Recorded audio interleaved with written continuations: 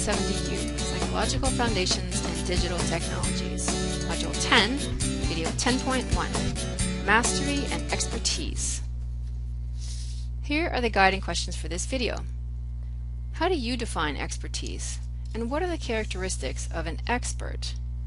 What is considered mastery in your professional world? And how do you measure expertise and mastery? What psychological strategies does Terry Orlick refer to as necessary to achieve excellence? Let's brainstorm. If I entered a room full of masters and experts, what might I see? What would it look like? What would it sound like? Brainstorm what expertise actually is. Make a list of the things you would expect to see or hear in a room full of experts in your field. Here's something to reflect on, what the experts usually say. Listen to us, we're the experts. With their degrees and their expertise, they often make you feel like your role in any discussion is merely to nod your head and sign off on their suggestions. But you're an expert too. Finish reading this quotation and reflect on what it means for you in some areas of your own life.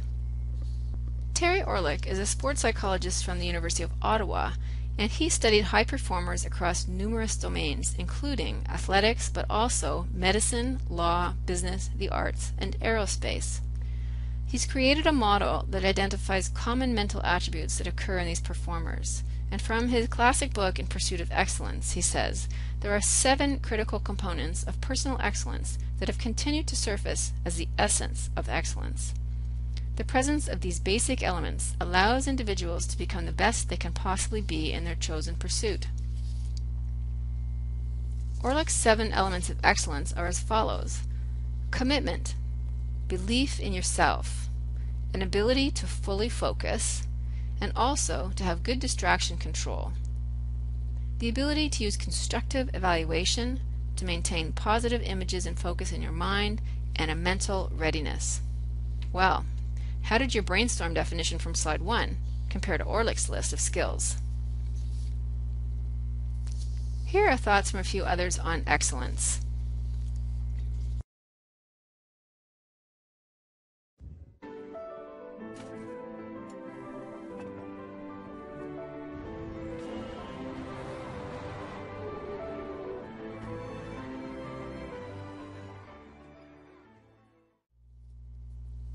What are the applications in the professional world, and how can this be applied to both education and other professions? Joyce and Schauer state this: athletes do not believe mastery will be achieved quickly or easily. They understand that enormous effort results in small increments of change. We, on the other hand, have often behaved as though teaching skills were so easily acquired that a simple presentation, one-day workshop, or demonstration were sufficient to ensure successful classroom performance. Perhaps you could think of an example from your professional life where the drop-in workshop was expected to help you become excellent at a specific skill. So where in here is the rule for mistakes in your educational system?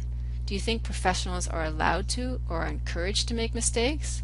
I'm not sure I'd want my brain surgeon making a mistake.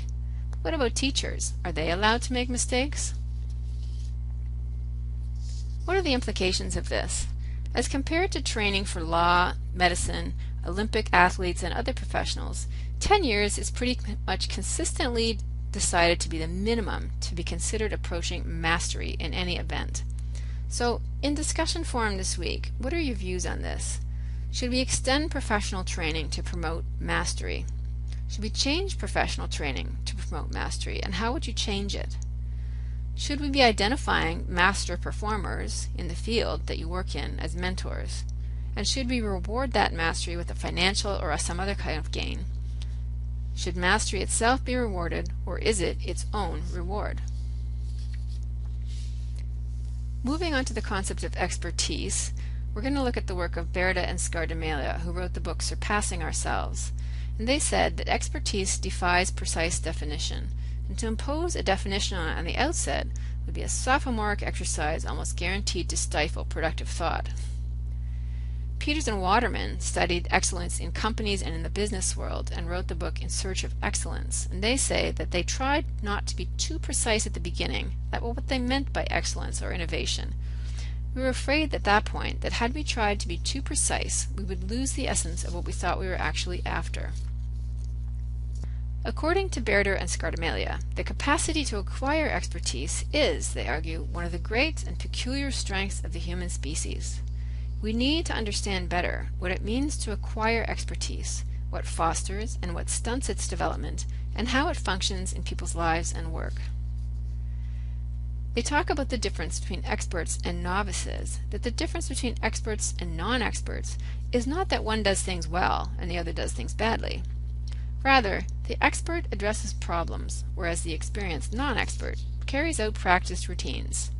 You might think of this in people you've worked with who say, we've just always done it this way.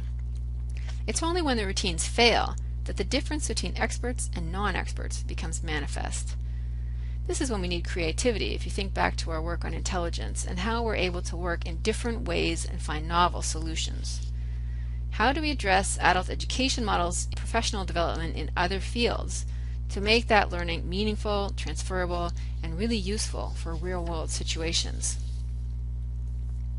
Here's a few more thoughts on expertise and intuition. There's a really interesting book called The Intuitive Practitioner on the Value of Not Always Knowing What One is Doing by Atkinson and Claxton. And they say that experience per se is not the sole determinant of expertise.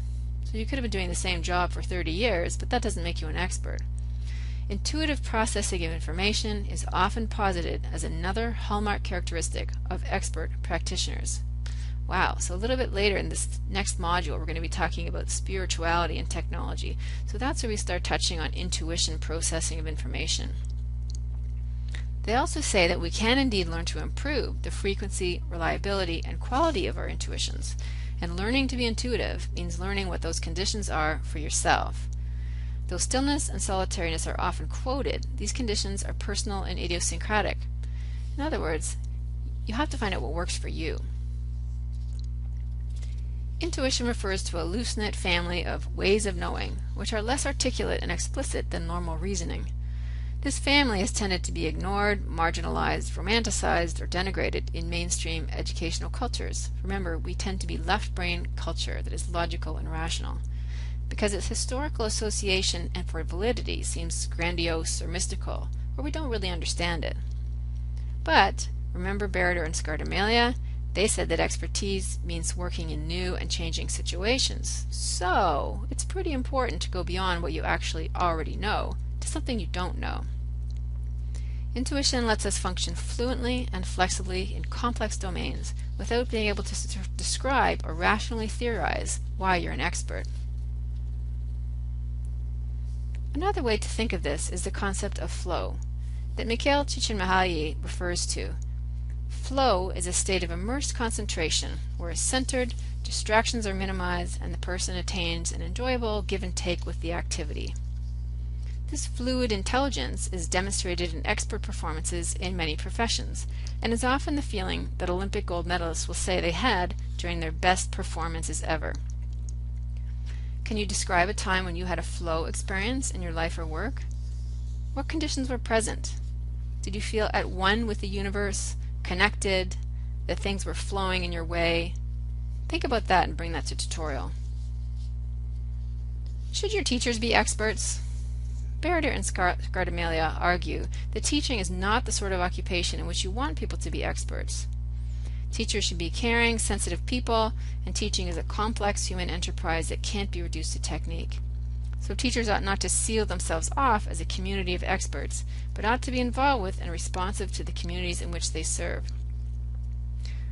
Think about the technological implications of this, and I can tell you that one of the examples I want to give you is that in order to create this course, I was not the expert in creating videos, so I would not put myself in a technological expertise framework. But I know how to create the community, and I was able to access people in my community to help me learn.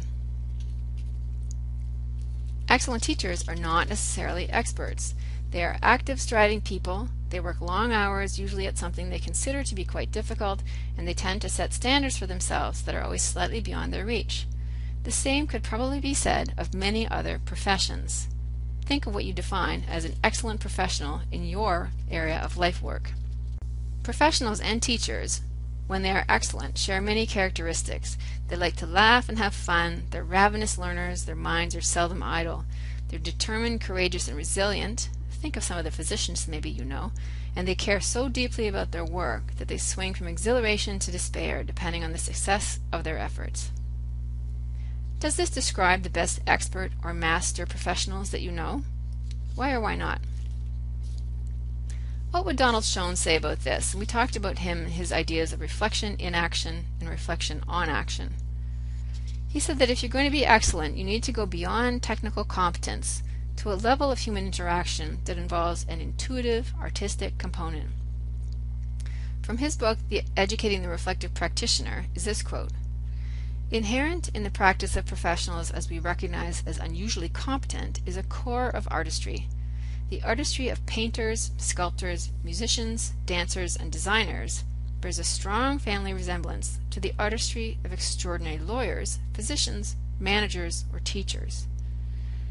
It is no accident that professionals often refer to an art of teaching or management and use the term artist to refer to practitioners who are unusually adept at handling situations of uncertainty, uniqueness, or conflict." Here are the synthesis questions for today. What are the factors in your organization or school or work environment that promote expertise? What are the factors that are barriers to the development of expertise? Is there a reward for mastery or expertise in your profession, either a monetary or other promotional award? And how are you personally encouraged to develop expertise? How can you create those conditions for yourself where mastery of your profession will occur? I look forward to chatting with you in tutorial.